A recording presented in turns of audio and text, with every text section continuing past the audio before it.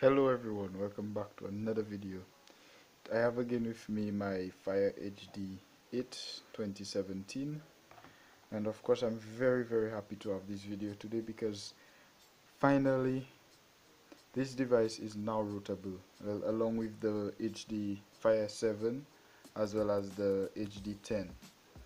So those devices are now rootable. There's an exploit that is been found by the following developers. I really have to give thanks, as well as everyone else who will be trying this method.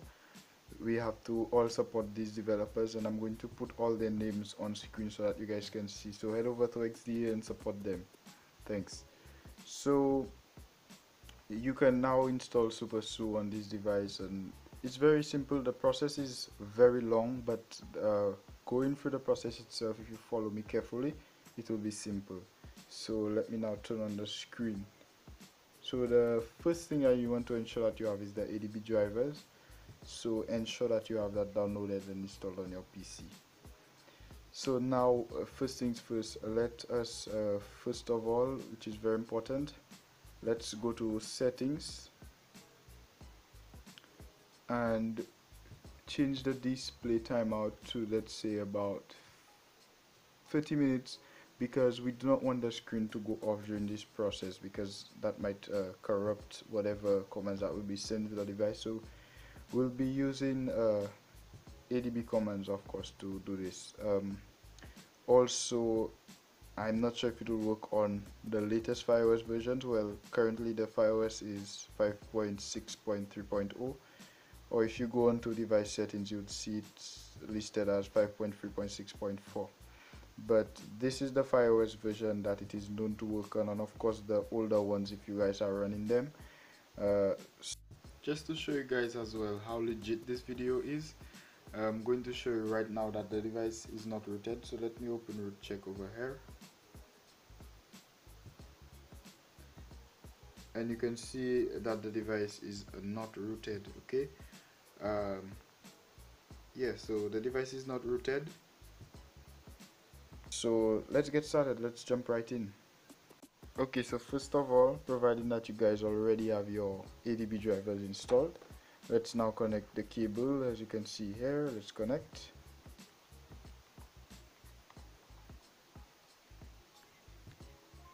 So when you connect the cable into the device, you should see in a while that you have the device on ADB up here. Now I don't have it as yet, which, okay, now it's up here.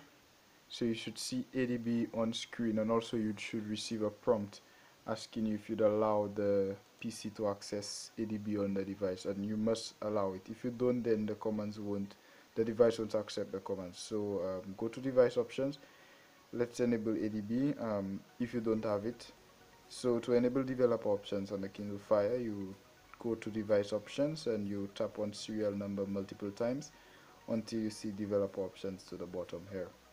You now tap on enable ADB and you'll have ADB enabled. So now let's go back to our home screen. So now download this file here. I'll have the links to this file in the description. So let's open this file here first. Okay, so now you'll be prompted. Now remember, the commands won't work if you don't allow the prompt that will show up on your screen. I've already allowed it, so it works for me. So let's press Y for yes. Okay, so this will now show up. This will now show up here.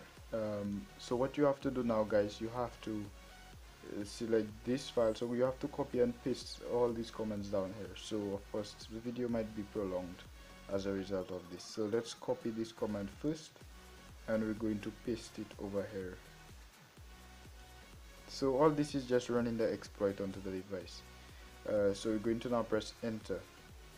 At first, after pressing this command to mount the system partition as read write, you may see a message down here saying that your access to the system is denied. Now if you see this option, you simply close this window.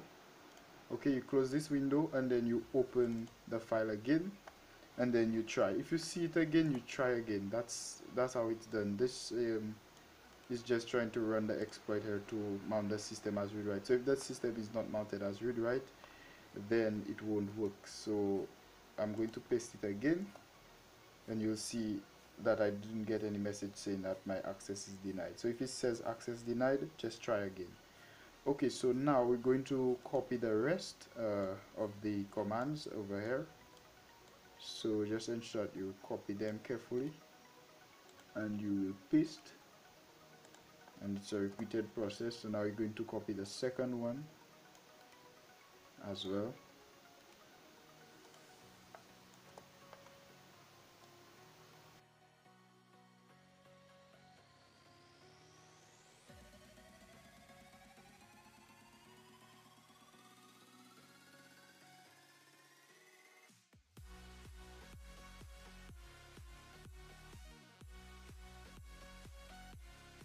Now after running the commands, you're now going to press type exit to exit this program.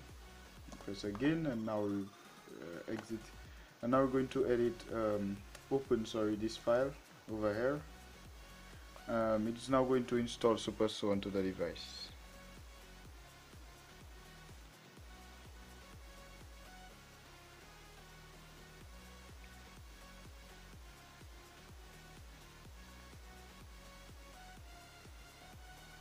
So just be a bit patient, it will take some time, of course. So soon you will see SuperSU, and then from there we'll continue. Okay, so SuperSU is now complete. Let me just press enter to close, and you can see SuperSU down here. Now after SuperSU is installed on the device, we can now disconnect from the PC, and let's open SuperSU. So now, reason why we're going to be opening SuperSU is that we have to update the binary so that SuperSU can work on the device, so I can have full root access. So you see the notification just came up here. The binary needs to be updated. So let's continue. I'm going to select normal, and it's going to now update the binary.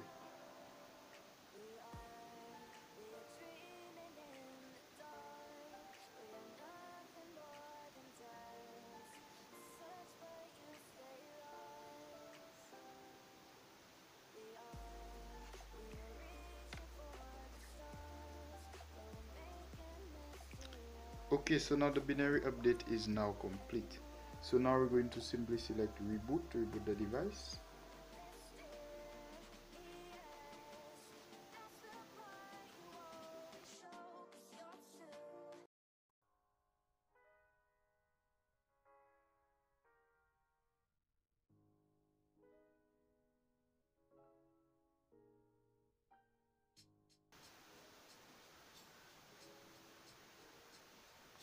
So boot up is now complete. So now let's go down, and I want to show you guys one thing. I'm going to open root checker just to show you guys that the device is indeed rooted. Okay, so let's open up here.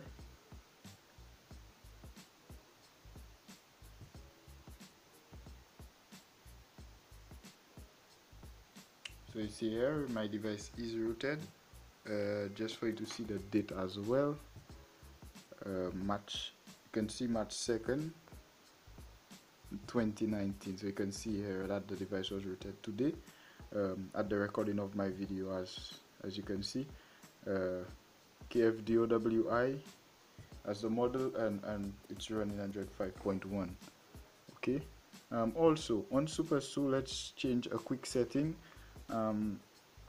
If you may not see the prompt, which is one issue I also noticed, you might have to, now this might be risky, but we might have to do it. You might have to uncheck reauthentication, as well as the default access. You will have to select grant so that you can grant the applications access. So you can also always change this. So when applications are granted access, you can go over here and remove them, as well as go into the logs as well and removing access. So yes, that's it for today, guys. And of course, you can now go ahead, and of course I recommend that you remove FireOS updates, because it's very important that you remove it. If the device receives an update from Amazon, it is going to remove your root access. And if that happens, then of course that might be Amazon patched the exploit and you may not be able to root the device. So guys, please I recommend that you remove the Fire OS update. I will show you. I will also link the name of the file in the description, and you can delete the file using AS File Explorer. So remember, delete Fire OS updates. Okay, and you can also feel free to delete any Amazon apps, but just be careful because you have root access, and be careful as to which files you delete, and also when customizing the operating system as well. So be very careful guys, and I will end here. Thank you very much for watching, and of course I trust that this video really helped you guys, and of course please subscribe to my channel, as well as supporting those developers who worked really hard to find this exploit for the device. So once again, I want to thank those developers, and also thank you guys for watching, and remember, subscribe to my channel, like the video and share it with others, and I will see you in another video.